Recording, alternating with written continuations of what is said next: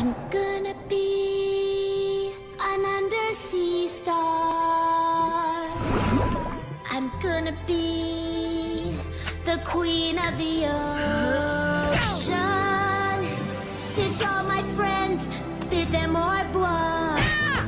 'Cause I'm in line for a big promotion. Glorious! That's right, I'm going to be the scourge of the sea. A mermaid for life. Unleash your inner loser! Chloe, I had my own idea for the science project. I was just gonna make a stupid old vacuum cleaner, but your idea is so much better. It's no biggie. I just kinda wish I was never born. I don't want you to be sad. I guess I can wait another day to change the lives of underprivileged children around the world. Great, so we're doing my thing!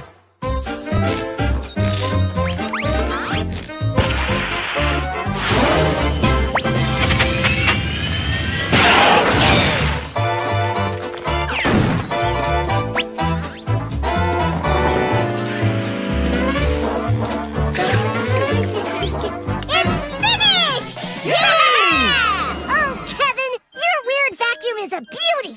I gotta be honest. When I found out you were related to Mr. Crocker, I didn't think we could, trust you or ever want to be around you, but you're automatic A-OK! Whoa! What do you know? Bathtub Granny was one of Rudy's earliest humorous creations.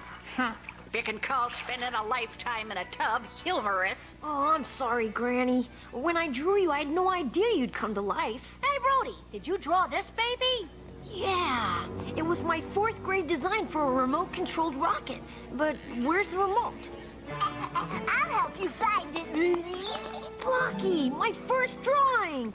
Excuse me there, Rudy. I hate to break up this reunion, but the person who built the Rudy Tabooty Museum asked me to give you this. Who's it from, Rudy? I don't know. It just says, from an anonymous art lover. Dear great, amazing artist Rudy Tabooty. Gosh, no one's ever called me that before. Building the Tabooty Museum has been a labor of love.